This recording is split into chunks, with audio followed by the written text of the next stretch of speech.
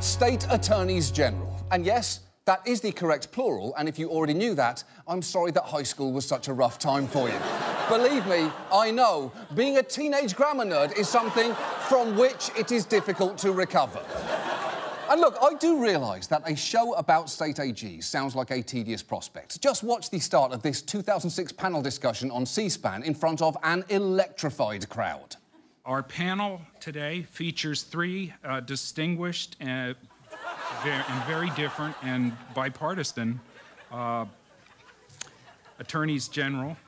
Look, I've got to say, that was a bit of a dick move by the C-SPAN cameraman there. He didn't have to pan across those empty seats, but he did it anyway, as if to say, look, even the panel's friends didn't show up.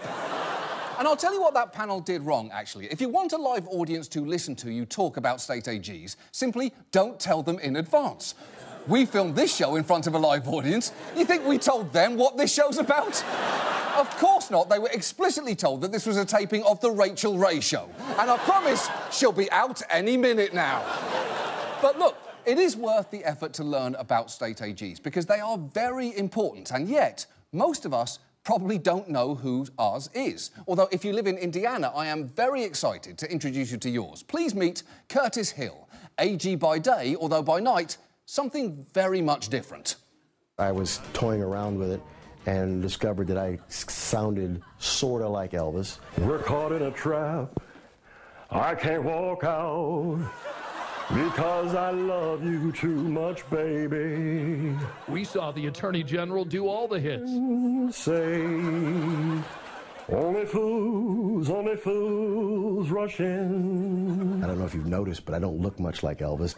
I hadn't, to be honest, I hadn't noticed that. Frankly, it's difficult to notice anything besides the most sadistic inseam in the history of tailoring. That looks like a marshmallow bisected with fishing wire. And that's all it looks like. Most state AGs are actually elected, meaning they belong to political parties and they run campaign ads, like this striking one from Michigan. When you're choosing Michigan's next Attorney General, ask yourself this.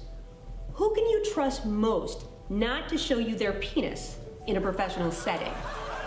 Is it the candidate who doesn't have a penis? I'd say so.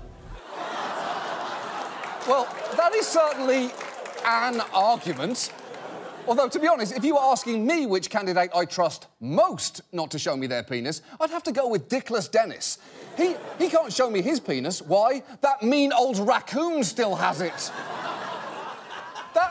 That woman is running for Attorney General in Michigan. It's one of 30 states where voters will be selecting their next AG on November 6th. And those elections are going to be unusually competitive. Some estimate that more than $100 million will be spent on AG races this year. That's up to 3 times more than ever before. So tonight, let's look at who AGs are, what they do and why they matter. And let's start with what they do, because typically they serve as a state's chief legal officer and the people's lawyer, with responsibilities ranging from criminal law enforcement to consumer advocacy and everything in between. The landmark multi-billion-dollar tobacco industry settlement in the 90s, the one that killed Joe Camel, that was thanks to state AGs.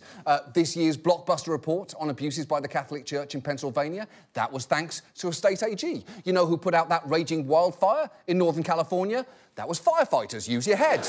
Why would state